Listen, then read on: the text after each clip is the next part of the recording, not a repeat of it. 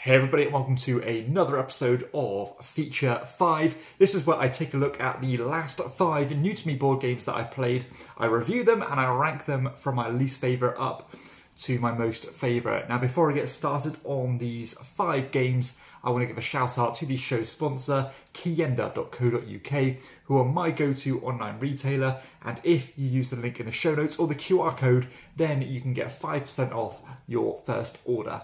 At number 5, I have Whale to Look. Now this is by Oink Games, a company that I'm hit or miss on. I've played some great games from them, but also played some duds as well. And sadly, I think Whale to Look is a bit of a dud. So this is a deduction style game where you are trying to work out where 2 different whales are going to appear on this somewhat of a grid. One of the whales will go to the most populated area where there's fish, and one of them will go to where there's the least amount of fish. And all you're doing is that you are peeking at these kind of hidden tiles to see a number on the back of them.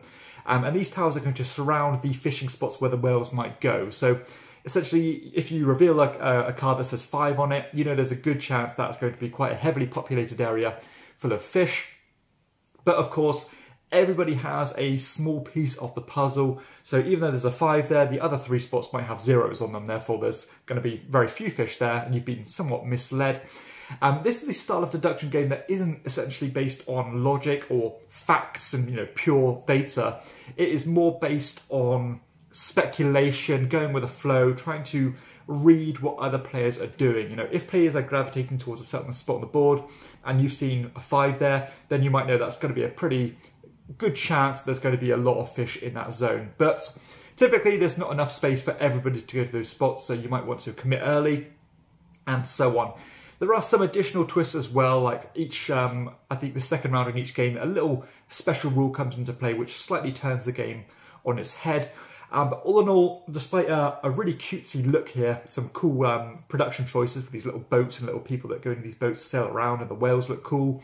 I think the decision space is pretty much non-existent. You're kind of just throwing a dart to the wild here and just hopefully it will stick.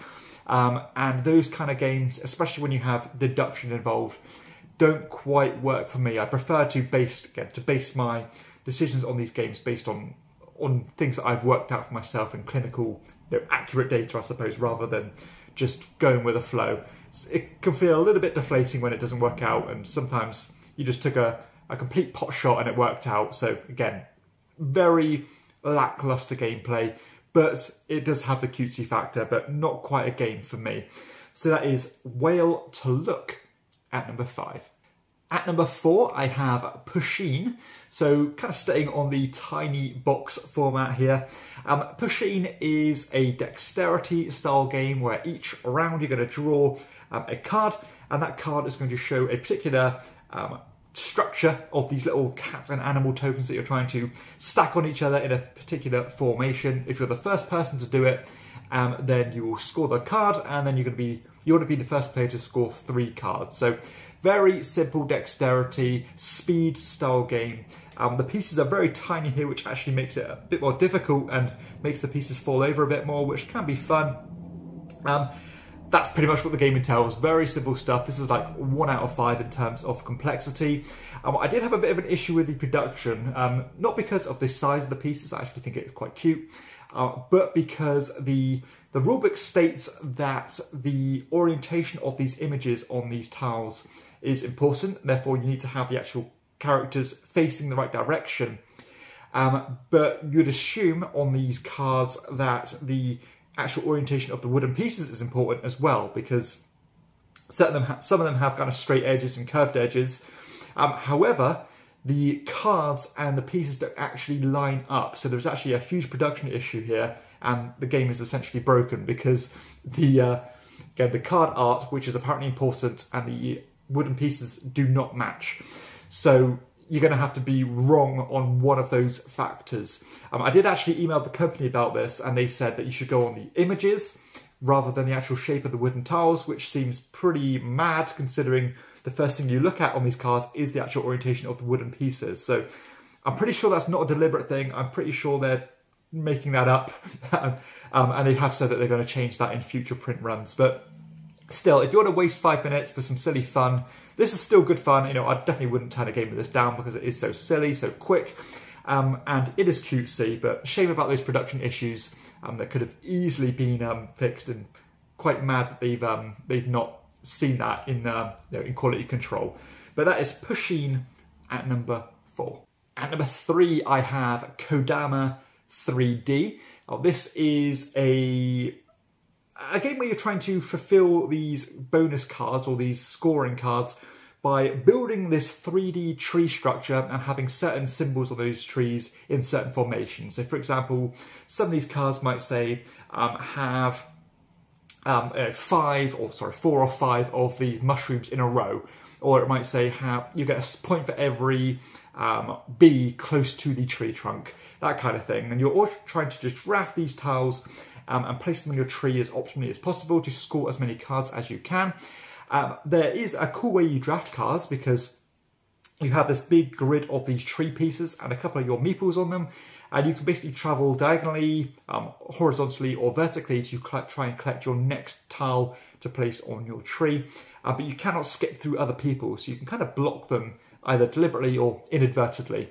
There is also a way that I like that you actually collect the cards in the first place, because the way you collect more objective cards is by not matching the symbols on the trees that you're placing, on the new branches that you're placing. So generally what that means is that you're going to sabotage your scoring to draw more bonus cards, which I think is quite a cool little trade-off, and you need to know when to do that.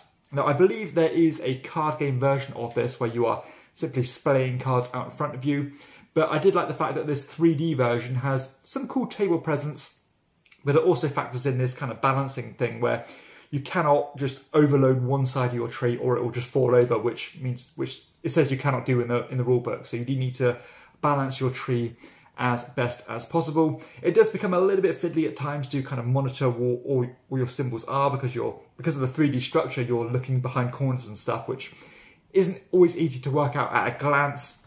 But for a family game, for a 20-minute game, it's a nice one. Again, it's nothing special, but that tree gimmick is quite nice. It's quite cute. It's very easy to play and pretty chilled out. So not bad, not great. You know, you're looking at a 5.5, maybe a 6 out of 10 here for Kodama 3D. At number 2, I have Claim It. Now, this is a push your luck area control style game where you are trying to have the biggest chain of your pieces on this grid. Gameplay wise, this game is fairly similar to a game called Can't Stop, where you are constantly trying to roll dice, trying to get configurations of these dice to make sure you're eligible to place stuff on the board. In this one, you are basically assigning these 3 dice to either a row or column or one of these claim pieces, and you're going to keep going. You can go as far as you want until you can't place one, where you'll go bust and lose all of your previous effort. So it's all about knowing how far to push, you know, how far to kind of call it quits essentially and secure your place on the board. I do like this kind of 2-layer system of having presence on the board and having permanent presence on the board, because the first time you roll a particular grid reference, you'll just put your claim marker there, or you can even overlap another player. But the second time you do it, you can place this black claim marker there, meaning that it's yours for the remainder of the game and nobody can steal it from you, which is obviously great for that player, but it also means that the probability of going bust in the future for other players is a lot stronger, because that particular reference is no longer eligible and is another reason to go bust. Very cool game, good back and forth between stealing spots from other players, a good forward progression as well because of that permanent securing of those spots. That's going to naturally make the game, or bring the game to an end, which is the actual end game trigger when a certain amount of these spots have been double claimed. And it's a nice tight one. It also has a good catch-up mechanism, because if somebody is running away with it, naturally the other players are going to start targeting that player and stealing those spots off them. But at the same time, that's going to encourage them to maybe go bust a bit more, and it's going to encourage the player who is in the lead to keep pushing them out to try and bring the game to an end. So all in all, I think this game is very well put together.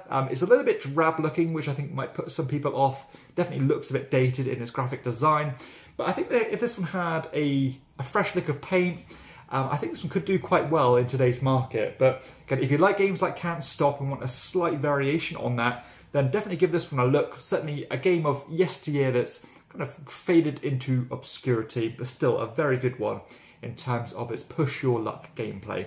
So that is Claim It at number 2. And finally, at number 1, we are going back to the Euro strategy games.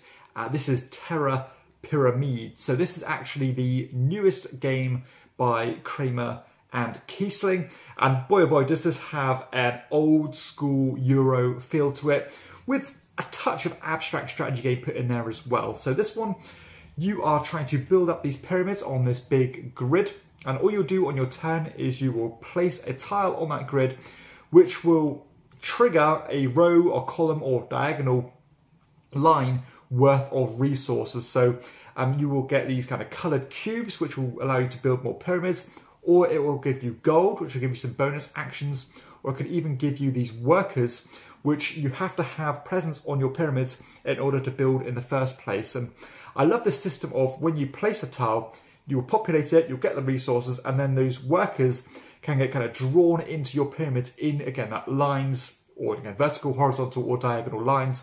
And it's all about trying to optimally move them and build as much as you can, pretty much as quickly as you can. The bigger pyramids you build will cost more resources, so definitely be a lot more resource intensive, but will score you huge rewards in terms of points if you manage to score the same type again and again and again, because resources in this game become quite scarce and you need to keep spending the same particular resource to build those pyramids. And I like the player interaction with this game, the passive player interaction, because whatever you do in this game creates opportunities for other players, because they'll piggyback off your actions and start gaining resources that you've just gained as well. So I really do like that, but at the same time, the game doesn't go crazy with it because of the way the game's been designed. You cannot create a line or column or diagonal of more than 4 tiles.